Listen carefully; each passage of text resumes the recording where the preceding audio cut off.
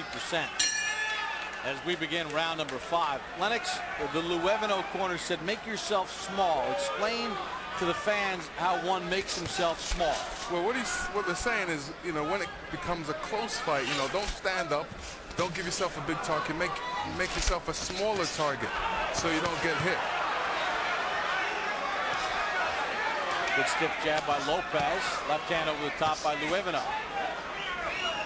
And Luevano's doing the right thing, I think, trying to load up and catch Lopez with something really hard in an exchange, because in most of those exchanges, when they're just moving their hands, Luevano's at a disadvantage. He's not as compact, he's not as accurate a puncher. So he's trying to load up and catch Lopez with one particular shot. Nice combination by Lopez. And that's the mistake. One particular shot is, you know, you're really wishing in the win. You need to throw a number of different shots to be able to try and catch Lopez. Sure, but when he does that, he seems to be outworked and outlanded on the inside.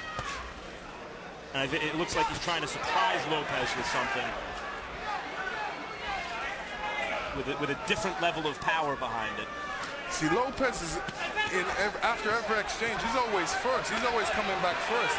He's not trying to think of being a counter puncher. Luevano is waiting. You don't wait. You be first. Being first is very important, especially in the minds of the judges, because they're seeing that you're being first, starting off the combination, and you're ending the combination. Good uppercut there by Lopez.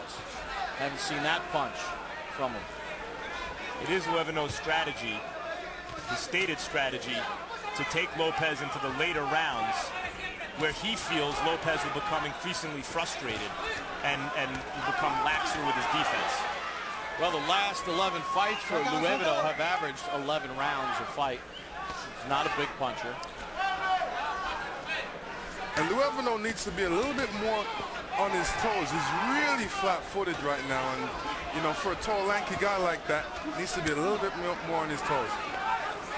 Lennox, if part of the strategy for Luevano is trying to get Lopez into those later rounds, doesn't he need to be busier? I mean, he's been busier, but not appreciably busier than Lopez. Well, he needs to be busy. As you can see, he's changed his style a little bit more. He's elected to give Lopez a little bit more pressure and see if he can make something out of that. See, and of course, you see the taller fighter, and we've been saying he should be fighting at his distance, at a better range for him in Luevano.